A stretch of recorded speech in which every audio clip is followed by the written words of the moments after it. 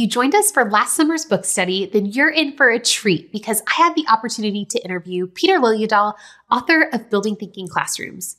We had a fantastic discussion about overcoming the roadblocks that keep us stuck when creating a thinking classroom, as well as why we should shift the lens through which we read and implement the book. He also shared some new insights he's had since releasing the book and seeing it implemented in thousands of classrooms. Let's dive into the interview. Peter, thank you so much for joining me today. It is such an honor to have you on the show.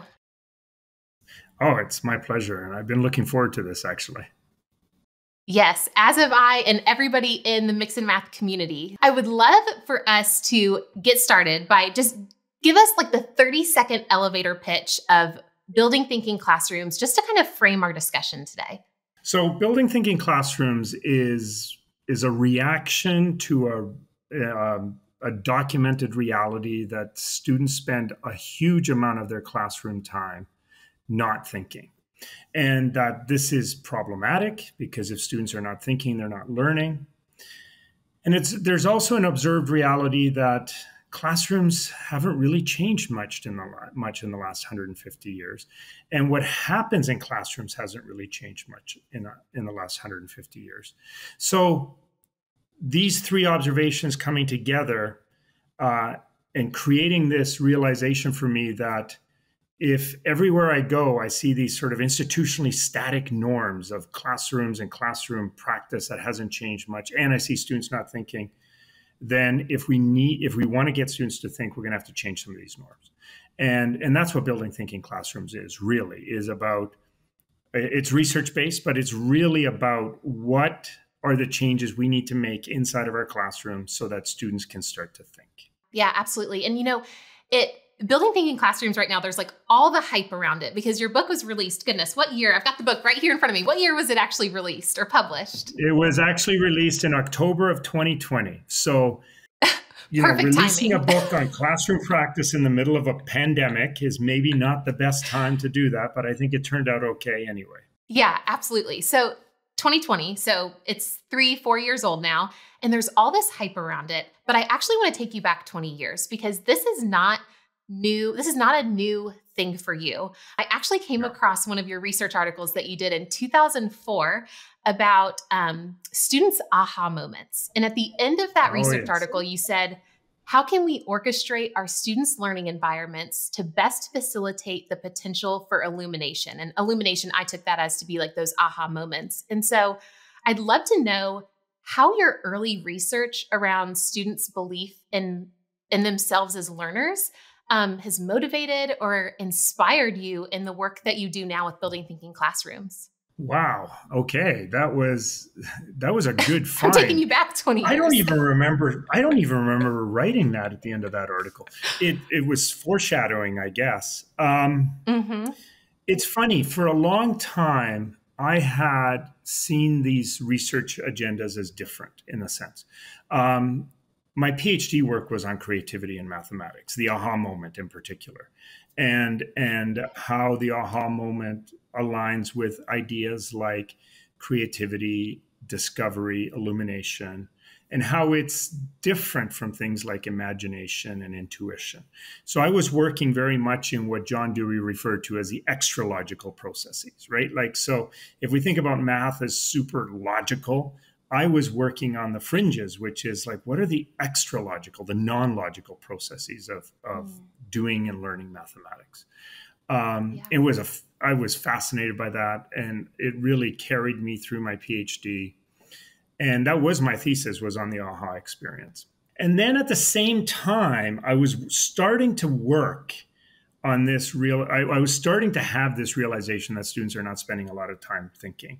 And that led down this path of how do we create environments that get students to think? Now, the place that these two overlapped clearly, and I've always known they've overlapped, is through the important contribution that problem solving makes in both of these settings, right? So problem solving is the context you need to be in order to have an aha experience. And problem solving is what we need to be doing in order to be thinking. So there was that natural overlap. But you're not the first person who has pointed out similarities between that part of my work, the creativity part of my work, and the building thinking classroom part of my work in ways that I myself hadn't actually made connections until recently. That aha moment. I was fascinated when I saw that that was the work that you were doing, 20 years ago, because I love that. That's something that I talk about a lot. I think, but I really focus on it from the teacher's perspective because, and in that research article, you were working with pre-service teachers. And, I wonder, as you were studying their belief as themselves as learners, I wonder if you noticed that there were any beliefs that teachers have that either play like a really positive or negative role in their ability to effectively create a building or create a thinking classroom. Aside from creativity, I've also spent 20 years doing research into affect, beliefs, attitudes, emotions, identity, these sorts of emotional responses to our experiences in the math classroom. And one of the primary areas that I've been doing research in is teacher beliefs, because, there's been this huge push, especially in the US, around the knowledge for teaching. And what is the knowledge that teachers need in order to become effective teachers? And I've always kind of pushed a counter narrative, which is that, yeah, knowledge is important, but so too are beliefs, because at the level of action in the classroom, it doesn't matter if it's a belief or if it's knowledge. It's still affecting what we do in the classroom. Now, when it comes to beliefs, and in particular beliefs about mathematics, there are sort of three main held beliefs. And this comes from Paul Ernest, who sort of laid down these ideas. So the first one is the view that math is a toolkit, right? It provides us with a set of tools that we use and we apply in different contexts, right? So we learn how to factor, we learn how to measure, we learn how to add, we learn how to divide. These are all just tools that we're going to use in situ somewhere else. The second belief is that math is some sort of a formal language, and that is that math is something that is built upon rigorous deductive logic, that proof is the language of deduction, and that formal structures are incredibly important in mathematics. And the third belief is that math is discovered, that math is something that is a verb. It's something we engage in, and through engagement, we discover things, we make connections, we find relationships, whether those are new to the world or just new to us. And often that is seen as a Platonic view of mathematics, but at a more local level, it's just that sort of that aha that we have when we discover things. So these three beliefs each really strongly shape what kind of a teacher we are, right? So if I believe math is a toolkit, then we're marching through those tools and we're trying to develop them. And in many ways, curriculum is written this way, right? It's like we're going to fill your toolbox. And then every year we're going to take these tools out and we're going to polish them up. And we're going to put them back in the toolbox. And every once in a while we add a new tool, but then we take out another one, we polish it up and put it back in. If we view math as a formal language, then we're going to be very much about the proofs. And we can imagine what that lecture at the beginning of a lesson is going to be all about. Let me prove to you why this is true, and so on and so forth. And we see elements of this in geometry around proof that is still held in our curriculum. And if we believe math is a verb and it's about discovery, then we're going to have a much more student-centered, problem-based approach to teaching. So what our beliefs are about what mathematics is going to shape the kinds of experiences we create for students. But students themselves also have beliefs about mathematics, right? Yeah. And it shapes how they receive mathematics. So if they believe that math is a tool, it doesn't matter how much we try to push formal structure or we try to create discovery moments. They're waiting for us to put something in a box so that they can write that down, because that's the thing they need to take away from. Right. So beliefs play an incredibly important role in the classroom, both as teachers and learners. I actually heard you on another podcast. I think it was with Make Math Moments.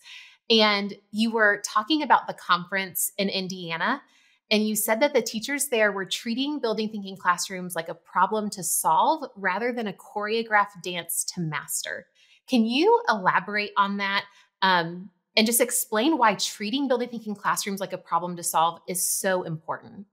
Right. Okay. So building thinking classrooms is a framework, first of all. It's not a recipe. It's not a manual. It's not a prescription that we're supposed to follow. It's a collection of data and stories that tells us what's not working and what is working. But we have to find a way to make it our own within our own context, right? And it's really important that teachers make it their own. Every single teacher who implements building thinking classroom implements it slightly differently. Some to greater effect and some to lesser effect, but you have to make it your own. Because if it's mine, if you're just trying to implement mine, then it's exactly that. I've created a dance, I've choreographed a dance, and now you have to learn to do the dance. That's not what building thinking classrooms is at all. It is a problem to solve. The problem is, here's the reality of what's not going well. Here's a complexity of trying to do something well.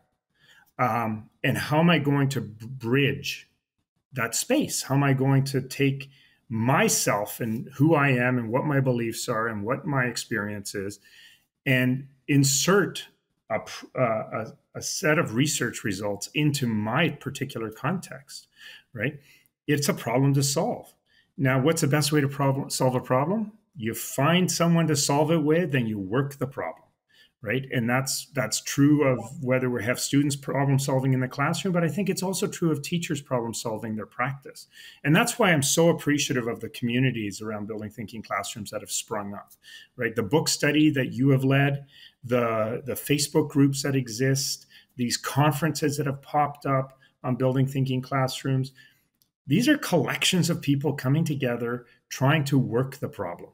And that's what building thinking classroom needs to be. Because if, just like in the classroom, if the teacher is the only keeper of knowledge, then the classroom has to move at my pace, right? It can never exceed the pace that I can set and the knowledge that I have. I become the rate limiting step.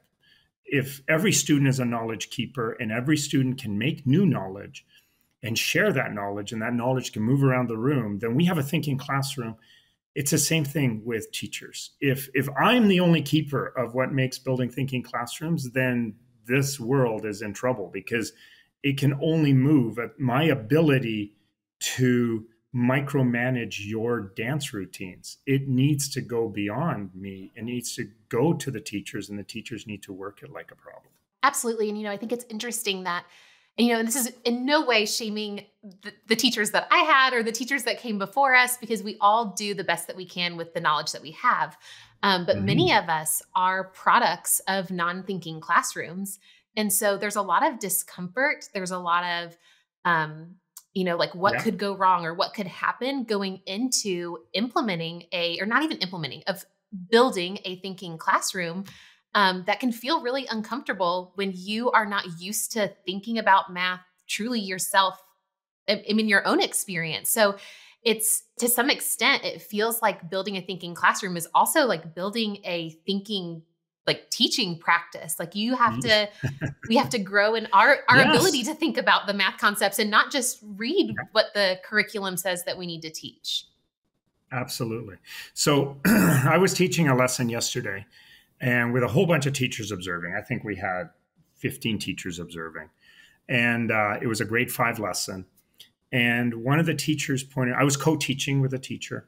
And one of the teachers who was observing pointed out at the end of the lesson, when we were doing the debrief, she said, "I noticed that you and the teacher, you met in the middle of the room and you changed some of the tasks on the fly. You discussed it and you changed some of the tasks on the fly."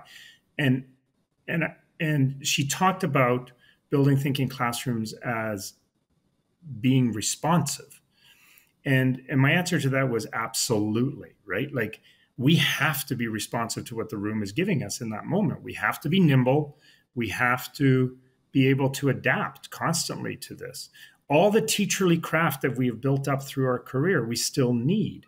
So the reality is that thinking classrooms is very nimble, very dynamic, very responsive. We need to adapt in the moment to what the room is giving us. We may have a sequence of tasks and so on and so forth. But we still anticipate what's going to happen. We still plan our lesson ahead. And the challenge with anticipation, there are two challenges with anticipation. Number one, teachers, by and large, my experiences, are fatalists. We anticipate the absolute worst thing that can happen, we triple it, and then we control for it, right? And I get that, because if things go wrong, we're by ourselves in that room, right? Like, the teacher's on their own with 30 students, and we don't want things to go badly. We don't want them to go badly for the students. We don't want them to go badly for us. So our anticipations are always somewhat fatalistic. And my experience with teachers is often that. That doesn't say that they're not optimistic. It doesn't say that they're not hoping for the best. It just says that they have to create a lived reality for students that is positive. The second issue with anticipation is that when we anticipate what we're going to do in a lesson, our anticipations often fall far short of the reality of what actually happens. There's been a bit of a panacea built to the importance of anticipation as a way to prepare for a lesson. But when we try to anticipate, we're looking at our lesson through a keyhole, and we're looking at it through our interpretation of how the task will be solved, and so on and so forth. But the reality of the classroom is that it's going to bring us a diversity that is not possible to anticipate. We may have thought our way through that lesson. We may have thought about the task and how students are going to solve it, but we're going to see diversity that goes well beyond that. I always say that anticipation prepares us for about 10% of what's going to happen. The other, then we're going to have to rely on experience, our professional craft, to be able to adapt to what actually the room brings us. But then that experience helps us anticipate more effectively the next time. Right? And then the next time we do something, that experience helps us anticipate more. So anticipation in its first instantiation only prepares us for about 10%. We need experience as well, which creates a sort of bootstrapping problem. How do we prepare ourselves to do a thinking classroom lesson? We prepare ourselves to do a thinking classroom lesson by doing a thinking classroom lesson. And that will prepare us more to do the next one. And I have this saying that the second time we do something is way better than the first, but not nearly as good as the third. And I think that's where it can be really challenging, especially if you are, like, for me, I'm a perfectionist through and through. I don't claim that in a positive way whatsoever, because I think it can hold me back. But especially when you are a perfectionist and you want to get it right, it can feel very scary, or just there's a lot of hesitation with you'll get better with experience. And so I think that's where it requires a lot of, like, grace and being okay that, like, I'm going to do this. It's likely not going, it's likely not going to go the way that I've planned it. And that can be a beautiful thing, but I need to be okay with the way that it goes and know that I've prepared, to the best of my abilities. So perfectionism in that regard can hold people back, but it can also create amazing lessons. It's just what you do with it, right? So I often get asked, what are the qualities of good teachers? And there's one quality that I say every single time. One of the best quality a teacher can have is the willingness to make mistakes in front of their students. Mm-hmm. It would be nice if teachers came out of teacher education as excellent teachers, but the reality is that they don't. Right? They come out as good teachers, but to become an excellent teacher, you have to work on your teacherly craft. You have to work on your practice. And the only way you can work on your practice is to take risks, to try things. And if you're not willing to make mistakes in front of your students, it's going to be really hard for you to do that. Now, the good news on that is, like, if you go into a lesson and you're trying a new type of a launch or a new type of consolidation and it doesn't go well, I can promise you, I can promise you that the kids are not sitting around the dinner table that night going, whew, the teacher really screwed up the consolidation today, right? Like, you're going to be the only one who knows that. So you have to give yourself grace, because you will get better with time. The place I see that it can hold teachers back is, I worked with a teacher once. I've worked with a couple of teachers like this, but one comes to mind. They were a perfectionist. They planned the lesson down to every detail. And they did an incredible job thinking of every possible eventuality, and they kind of really anticipated and built a lesson to sort of circumvent and cut off and cut short any problems and so on. It was a work of art. And then they went into the lesson and they willed their plan to come to fruition. So they just willed it to reality. And I was in those lessons observing. And the problem with that was that the teacher never was responsive to what was happening in the classroom. It doesn't matter how good the lesson is. When you will it to come to reality, you're not being responsive. You're not listening to your students. You're not hearing what the room is giving you. And what that does is it prevents you from being better prepared the next time, because you learn nothing from that experience. You willed it to go the way you wanted. You learn nothing from that experience. It means you're not going to be any better the next time, because you're not listening to the room. So we go in with our anticipation, but we learn from our experiences. And we learn in the moment, we learn after the moment. Yeah, that's wonderful. And I appreciate you sharing that story. When we did the book study this summer, we talked a lot about, there are some teachers who are very type A and they like to be under control. And that is a huge thing that has to be released in a thinking classroom. Control over the space, control over students are going to do this at this time. But I love that word responsive, because we're trading the control for the responsiveness.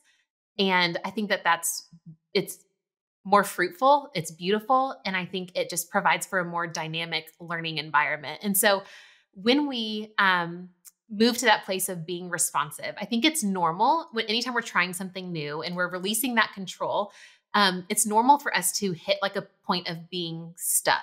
And so I would love to hear from you if there is a frequent place in teachers building a thinking classroom where they get stuck.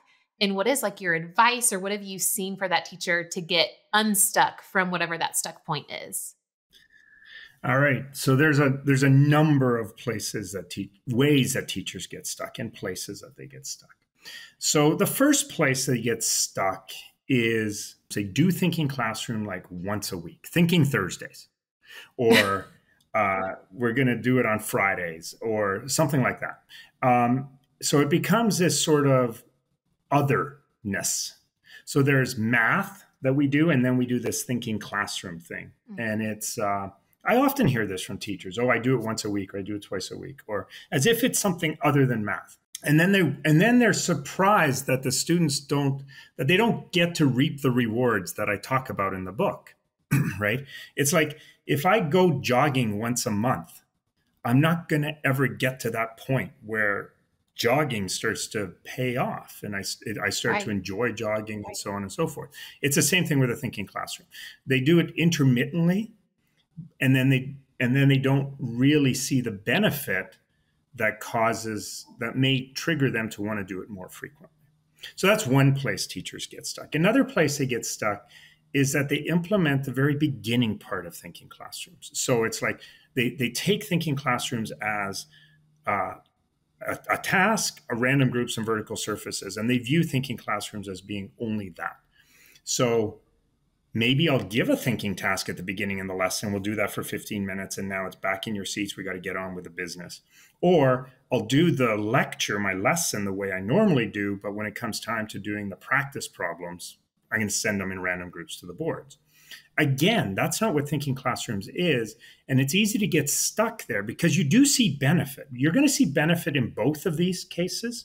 The kids enjoy thinking classrooms. They're going to like thinking Thursdays. They like going to the boards and doing their practice there. you're going to see engagement. You may even see improvement in student performance and so on. So it's easy to get fooled into thinking that, yes, that's what it is.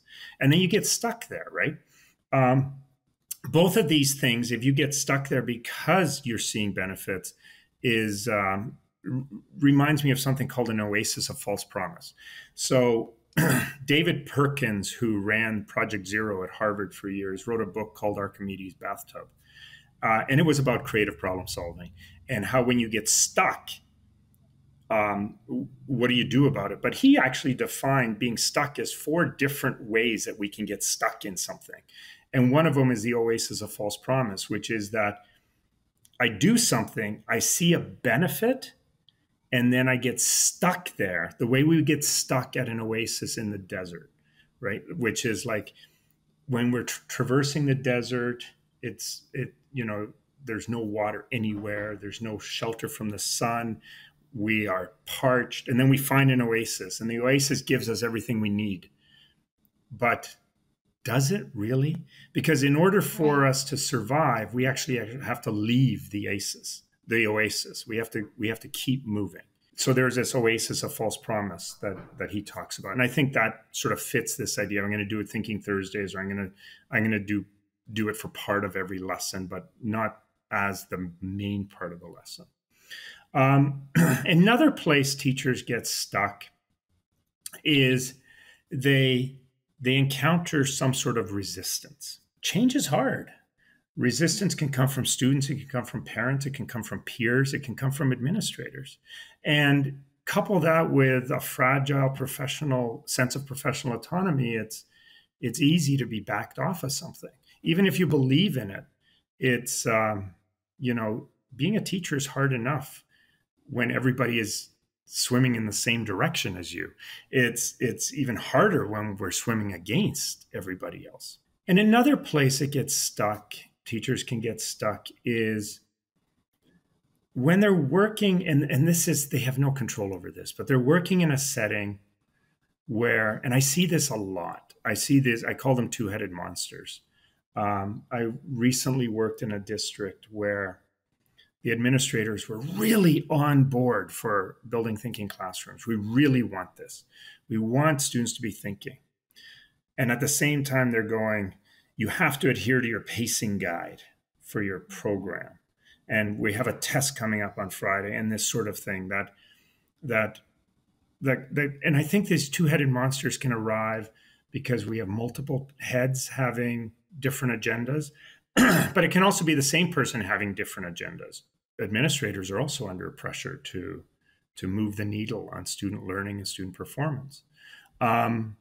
So you can end up in that situation where the external pressures to adhere to some sort of a structure that's not conducive to thinking classrooms is ever present. What I always encourage teachers to do in those settings is to interrogate those pressures, those norms that are being pushed on you, and interrogate them to see which ones are real and which ones are perceived, because there are often real constraints that are being posed on you, but we tend to perceive much more than are actually there. And to wade through that and figure out what are the actual things I have to do and what are the things I just perceive that I have to do. Because a lot of policy lives in perception. And the last place teachers get stuck is when they come up against assessment. Building Thinking Classrooms deals with assessment. There's 3 chapters on that. Assessment, more than anything else, has a lot of stakeholders in it, right? Like how I launch a lesson, there's very few people who care about that other than me and what I'm doing in my classroom, right? How I decide I'm going to make the groups, very few people care about that, right? How I arrange the furniture in my room, very few people care about that. But how I'm going to generate that report card grade, a lot of people care about that.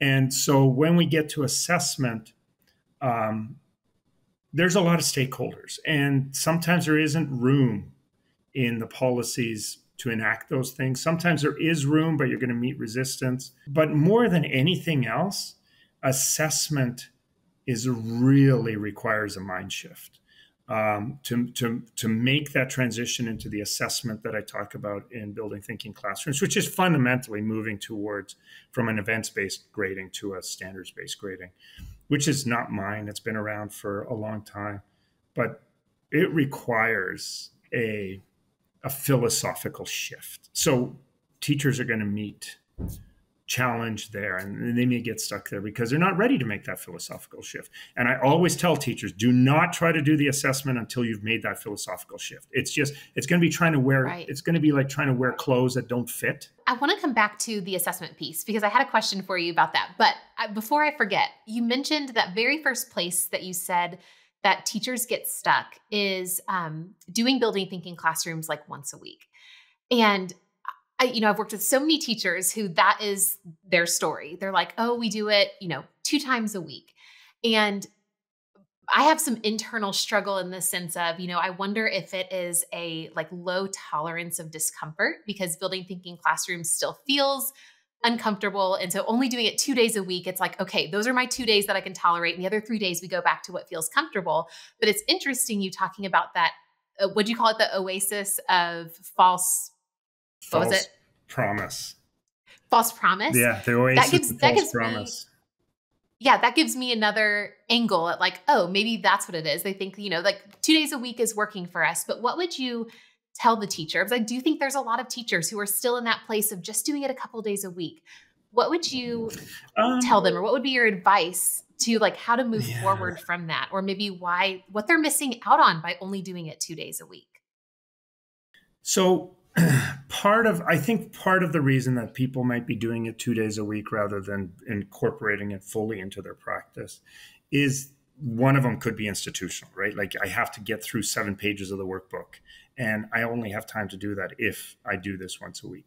Part of it could be that, there's been this huge move in education, math education around instructional routines. I love instructional routines. I love like which one doesn't belong and estimate 180 and open middle.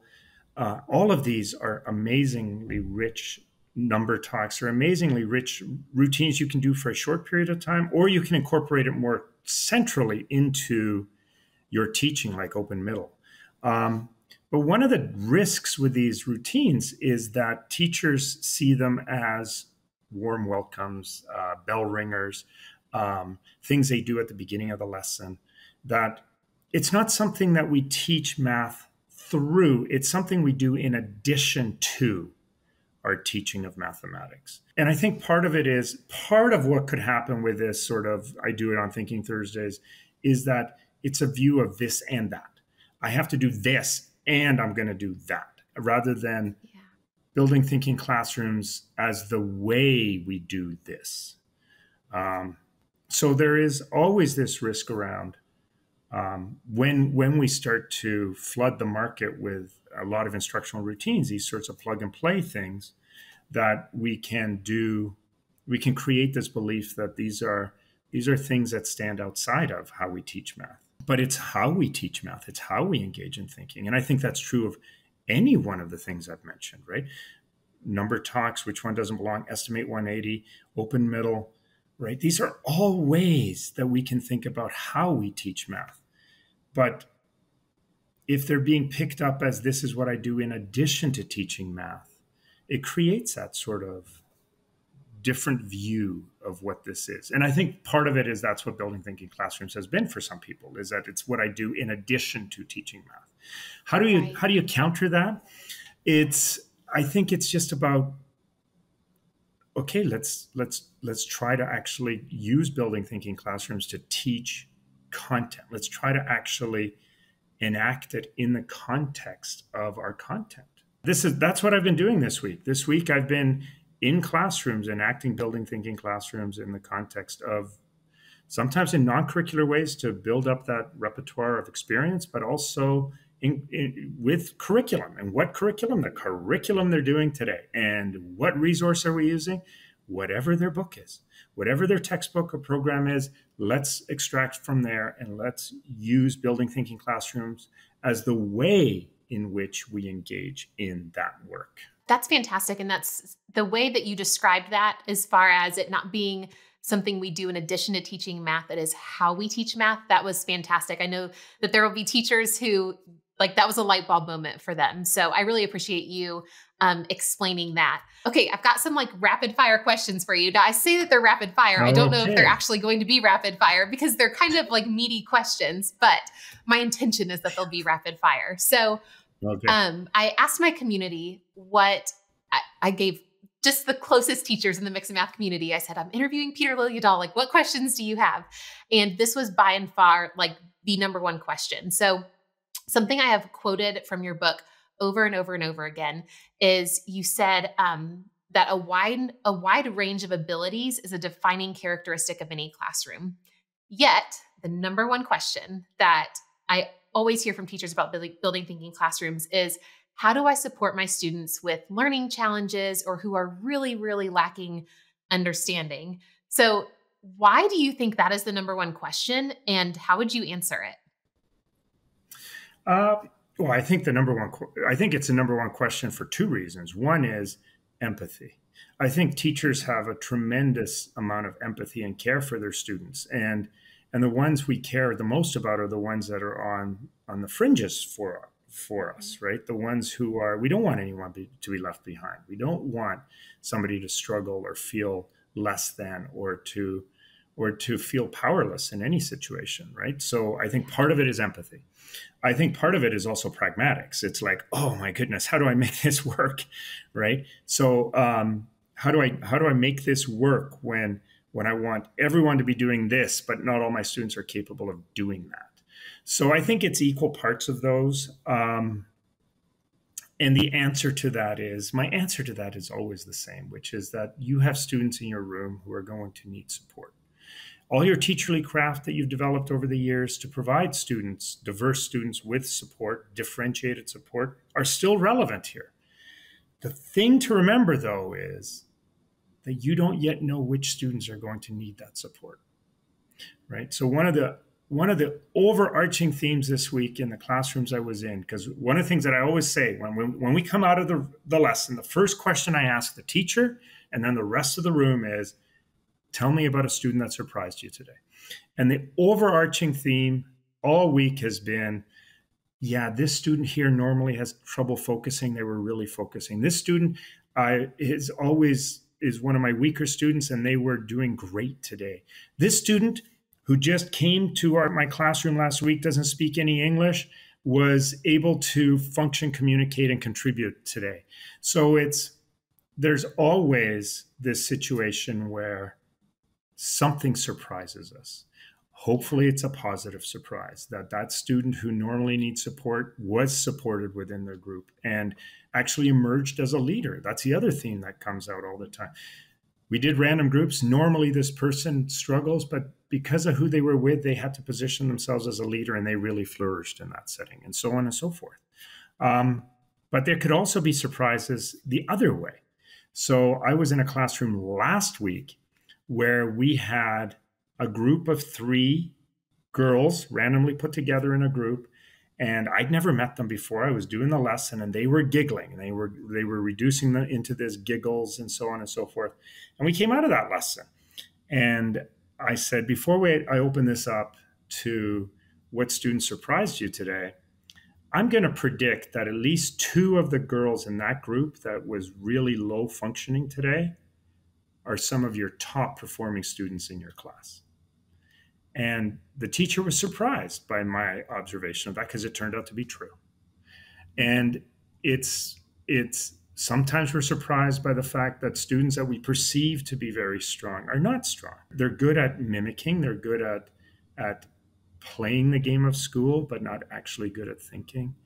And this, I was asking them to think, and I was asking them to think in ways that are collaborative, and they maybe aren't good at that either.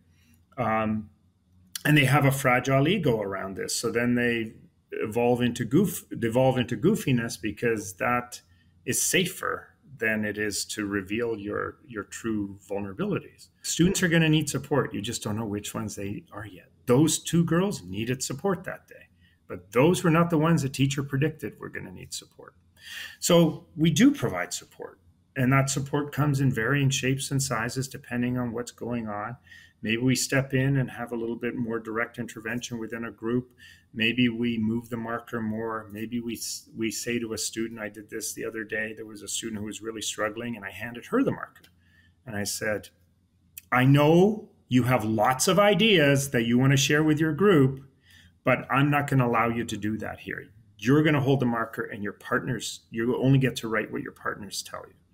And the student was like, yeah, I have lots of ideas to share. Like she knew what I was doing. I was creating a space where she could be involved as a scribe and learn through being the scribe without being put into a position where she had to be made vulnerable because she doesn't have any ideas to contribute. So we have to find ways, whether that is supporting students prior to the lesson, whether it's ensuring that they have a role, working on the empathy of our students, so that they can ensure that students feel belonging and valued in their groups. We still have to do all that. Building thinking classrooms doesn't solve that.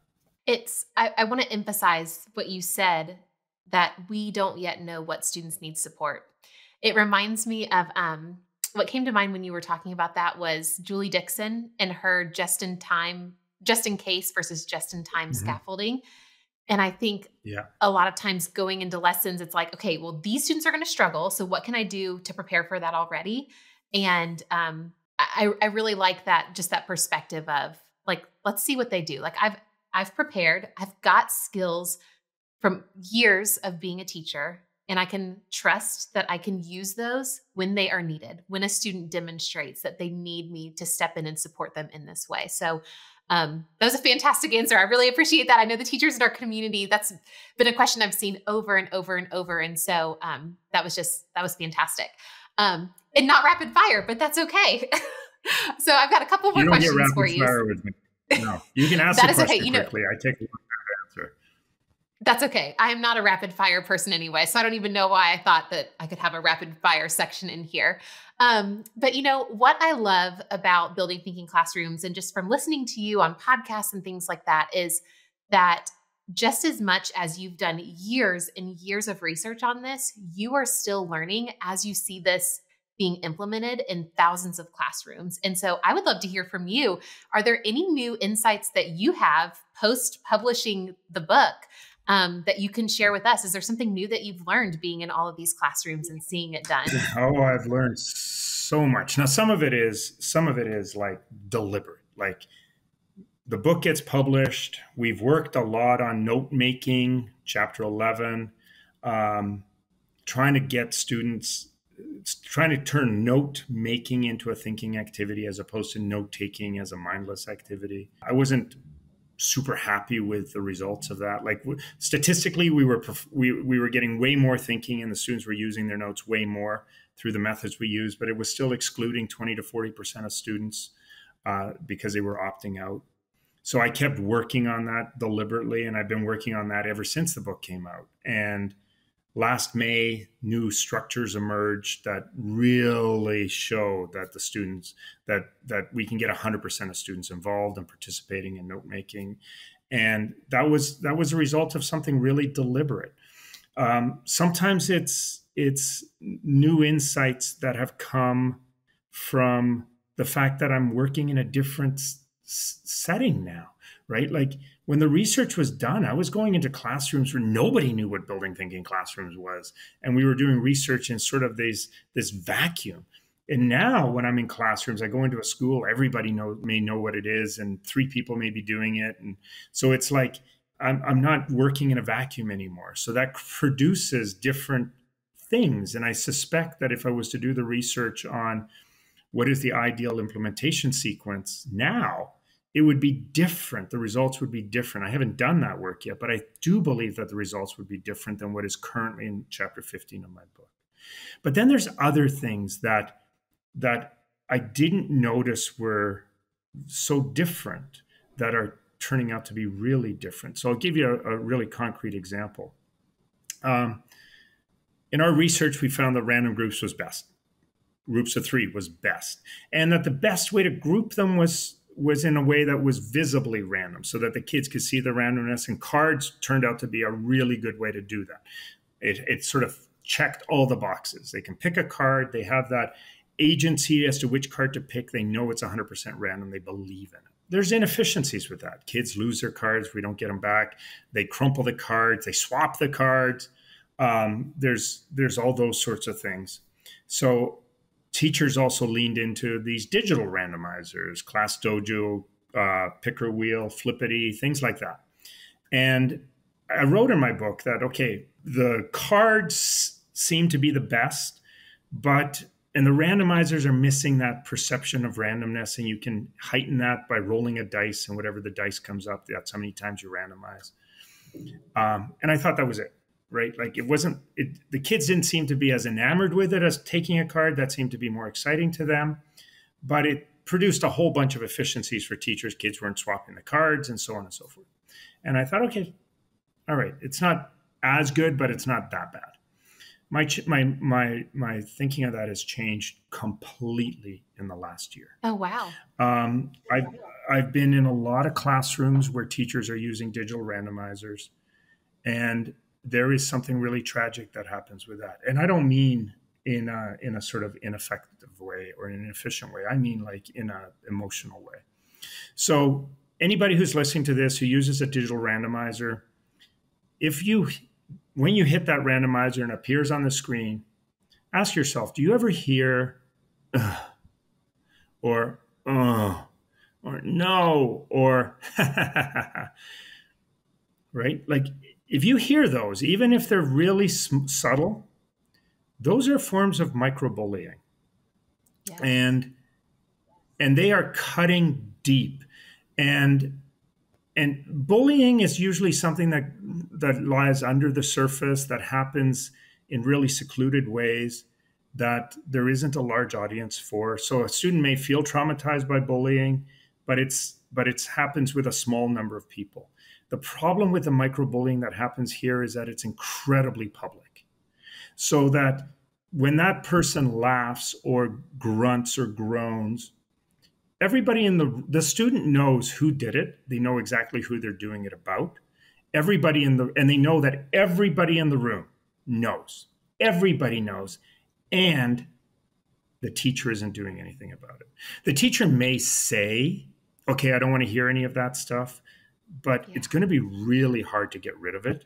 And even if you get rid of all the auditory stuff, and good luck with that, because kids are just going to go, well, I thought of something funny, or I stubbed my toe, or I was just exhaling. There's always going to be a way for them to excuse their expressions. There's also the glances. And the glances are incredibly negatively impactful as well. And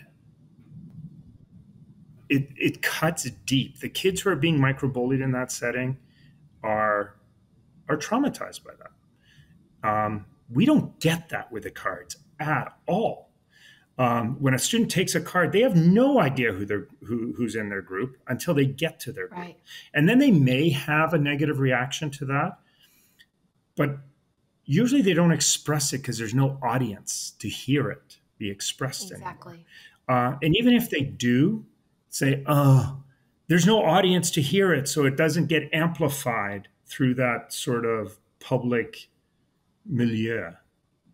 So it's my thinking on this is being in classrooms where I'm seeing this, it's changed completely. I do not endorse using a digital randomizer. Now, I know it's more efficient, but I've only ever met a handful of teachers who have been able to effectively shut down all forms of microaggression in that setting. There are, usually at very young grades, the kids react to it really positively, but everywhere else, I see some form of microbullying happening with it. And I didn't set out to look for that. It's just something that hit me in the face when I started being in more and more classrooms where teachers were using this. Well, and I think in order to have a successful thinking classroom, it has to be a safe classroom. And the inefficiencies that come with cards are worth the damage that interaction has on the safety and feeling welcome in the classroom. So I really appreciate you sharing that, because I know that there are always really creative teachers who want to throw out different ideas of like, oh, well, here's how I'm doing this, and here's how this is working. And, that's not something that I would have ever thought of. So I appreciate you sharing that. Yeah, I didn't think of it either. And, in all the research, I was doing the cards with all the research. And then it was teachers who were saying, well, I do this and I do that. And I'm like, oh yeah, that seems, it ticks the same boxes if you make these small adjustments. But now that I'm in those classrooms where teachers are doing it, I'm seeing something different. You're right. Yeah. I think in classrooms, students have to feel safe. I've always said that cruelty is one of the only things that can shut down a thinking classroom, because cruelty puts everybody on edge. And we just have to avoid those opportunities for cruelty to emerge. Yeah, absolutely. All right. So closing us out today, one of my favorite parts in I say that everything in the book is my favorite parts. If you looked at my book, I'm a very poor highlighter. I'm the person in high school who highlighted everything. And so, but in this end, there's like a forest to the trees section. And you say, it's so easy to become consumed by the importance of each practice that we lose sight of the overall objective: to get students to think. If students are not thinking, they are not learning. And so I would love for you to close us out with just what's a challenge or a call to action that you'd like to leave the teachers who are watching this interview with. Wow. Okay. So that's twice you've pulled out something from the end of something I've written. And, and then you ask me to comment on it. And both times it was like, that would have been the perfect closing. So I think anything I have to say now is not as powerful as that. But I will say this, and I'm going to come back to what we talked about earlier and pull a couple of things together. If students are not thinking, they're not learning. We got to get them thinking. Okay, that is the forest. We have to get them thinking. Building Thinking Classrooms offers you a set of practices that can help you create an environment that is more conducive to thinking. But it's not a dance to which I am the only one who holds a choreography. It's a problem for you to solve. And you have to work the problem. We have to try to get our students to think. And the only other thing I will say, coupled with that, is that always go into that debate with yourself about the tension between the effective and the efficient, right? Yeah. It's like we just talked about. There are things that are efficient and there are things that are effective. And we can't do only the things that are effective if it creates so much inefficiency that we can't sustain it. Likewise, there's no point doing things that are only efficient if it has no positive impact on students. So it's always about trying to find that balance between efficiency and effectiveness and try to skew that more to effectiveness. It becomes more efficient with time, even if it's not at the beginning. Yeah, that's wonderful. Well, thank you so very much. I could honestly talk to you for hours. You are brilliant. I am so appreciative of the work that you are doing and have been doing for decades in math education. I cannot wait to see all of the new insights that you have. I cannot wait to hear from our teachers, just everything that they've learned from this interview. But thank you so much for giving up your time today to chat with me about math. Oh, my pleasure. It's been a lot of fun. Thanks for hosting me and inviting me.